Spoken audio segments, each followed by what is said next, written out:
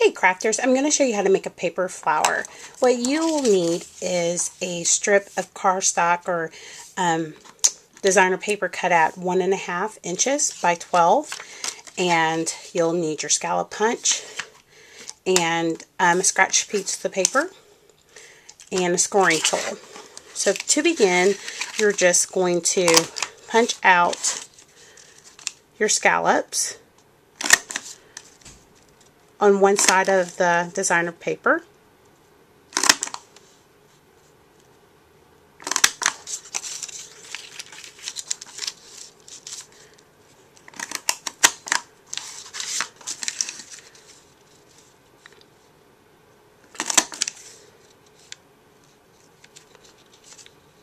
You want to make sure you line it correctly. And then at the very end, just give them one more punch. Remove the excess paper. And then you have one scallop edge. I am using the Martha Stewart scoring board, and I love it.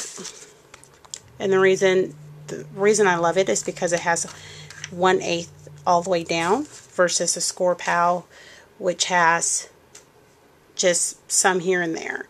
So I'm going to score my designer paper at every 1/2 inch.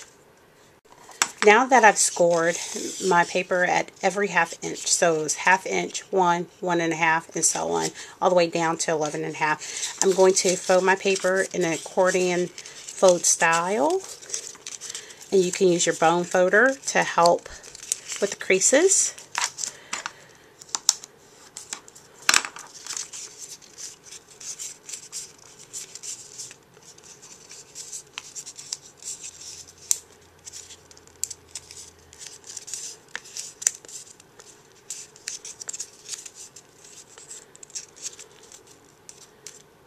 Okay, and I just take my bone folder and smooth out some of my creases.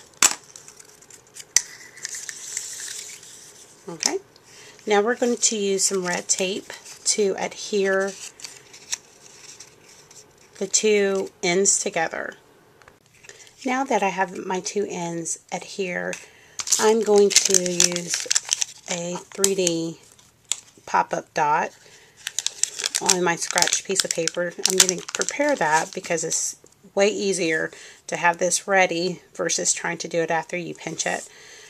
What you want to do is keep the scallops on the outside and kind of just push down and collect the scallops together.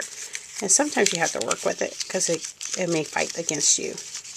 Now that I have it pinched the way I like it, I'm going to pick it up and I'm going to stick it to my glue dot.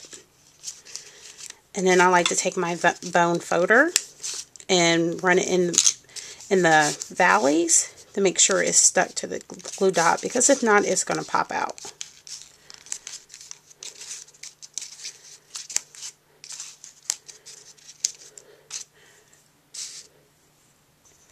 And there's your scallop flower. The last thing to do, I'm going to take the word spooky from Wicked Cool and use my craft ink up my stamp, and then I'm going to use another scratch oval punch paper and stamp the word spooky.